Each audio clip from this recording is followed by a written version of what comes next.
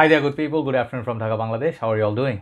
Today, I'm doing the last episode. I'm doing 4 fragrance reviews in a row. So this is the last of them all and the most special today out of the 4 fragrances. Why I say that, I have a special attachment towards this fragrance. This house, I actually started off with Boucheron Jaipur EDP, and then I did a summer version. And I smelled this one fragrance long time back. I always wanted to cover this some 1 to 2 years back. This one didn't have any reviews as far as I've seen, and on Fragrantica especially they did not put this in their archive, right? So this is called Boucheron Perfume EDP. I don't know if it's still available, but some of the Boucherons are being taken down. This is not recent release. It's a masculine fragrance. It's similar to many other citrus, aromatic, you can say fougere, barbershop type of perfume, but this is really special. And when I say special, it's special to many people. I finally have it thanks to Fragrance BD, where I bought it from in Bangladesh. Very fast shipping. The perfume, I remember, as far as I remember, in UK pricing were very, very affordable. $30, $35 for a tester. You can buy $30, but now prices have gone a little bit high, $50, $55 if you buy a full presentation. So I covered the EDT version from a small miniature, and I had that bottle somewhere still. I just cannot find it today, but it was a small miniature which I got as a gift, 5 ml. That bottle looked very similar to this, and it's very similar fragrance to that, but there are some differences which I will tell you. I have it open in the Fragrantica. The nose breakdown is open because a lot of notes. So the main reason why I want to review this, lot of memories. So when I actually sort of like started off my journey, I started my channel 2016, right? The reviewing. And I got here, I wanted to, that time I was just a beginner in collection. I had about only 120 perfumes. So whatever I was trying, I'm going to tell a little bit story so you'll understand why I got this perfume.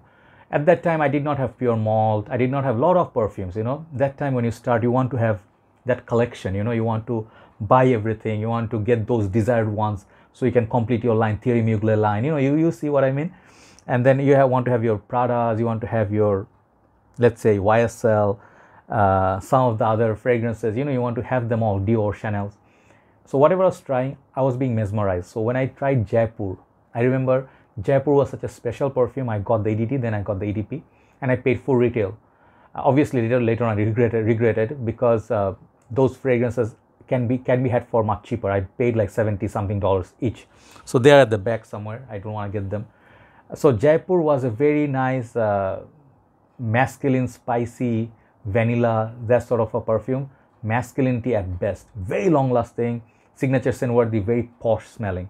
But that one sort of overshadows the Boucheron Perfume, but still is a very nice perfume. They have just like Cartier, they also make ornaments, So I think you can give them a try. You can find accessories and stuff. They have some high class ornaments, right? So here's the packaging. Once again, I have a big boy bottle.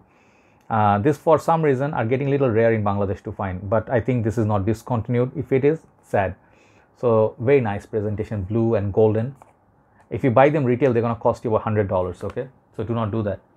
Here is, I think they make a ring. They made a ring that is similar to, I'll show you what I mean.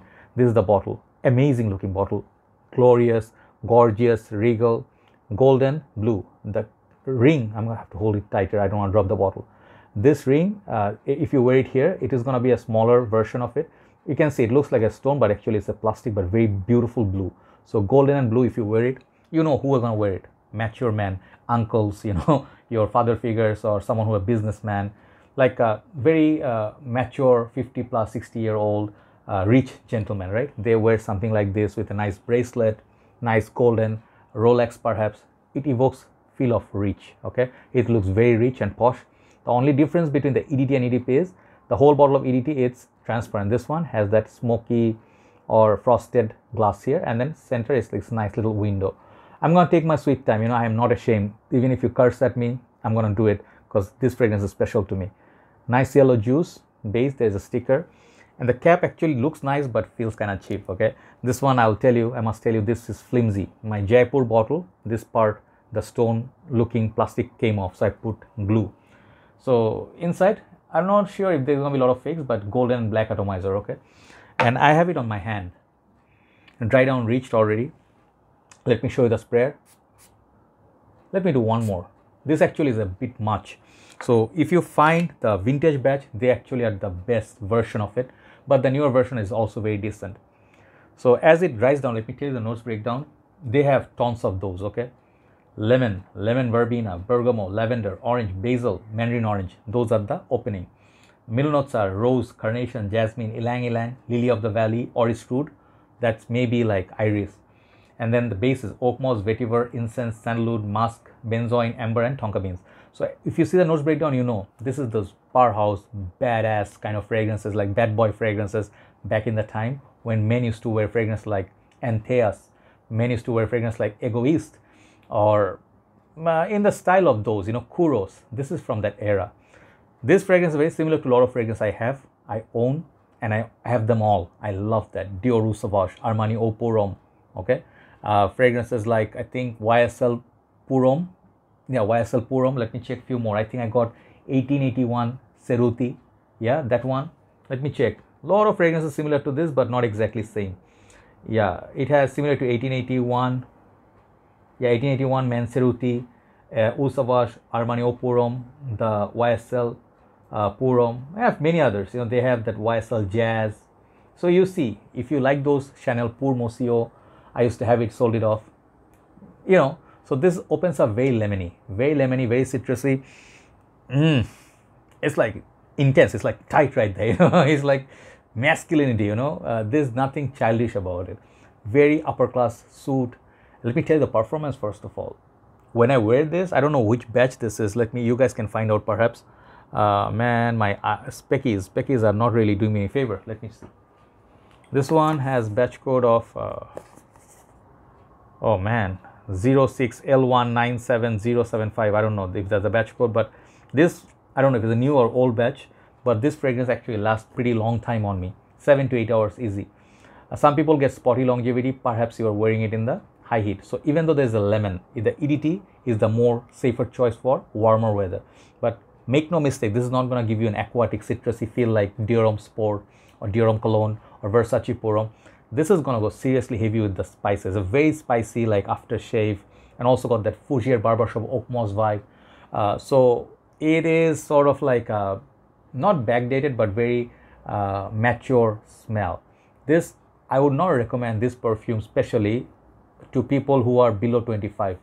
When you become 25, join the workforce, even 30, 35, men might feel this is bit mature, you know. This is not going to be a clubbing fragrance. What this is not a clubbing fragrance. This is not a fragrance perhaps you want to wear in a date unless you already know her for a long time. She knows you. And if you are kind of like 30 plus, maybe you are divorced once. Let me tell you, you know, if you have been divorced there, you had partners, and then, you know, you are now experiencing life, you have some, you know, like you have some, I don't know, got some bump, you know, or something like you got, how to say, bitter experience in life, you learn from it, you know, you heard before, and then you started going out, but you're not looking to date anybody, but you want to wear something for yourself that makes a statement. This is the fragrance. Like another fragrance, oh, Ralph Lauren Safari. This is from the same era, I think. Okay, so if you love those perfumes, you know, if you've been a fan, this is a regal masterpiece. You can say this 1881 Cerruti and this is comparable, but that one is a little bit less complex compared to this. That one is very easy, green. I think there's a minty vibe going on, citrusy, but the lavender and the Fougere vibe is a lot more wearable, more soothing, cooling. This is gonna spice things up. If you wear this in winter, this is where it's gonna shine. You can wear this for Christmas, man. If you suit it up, let's say Johnny Depp, I see him wearing this. If you like Zeno Davidoff, you see all these fragrances will come up.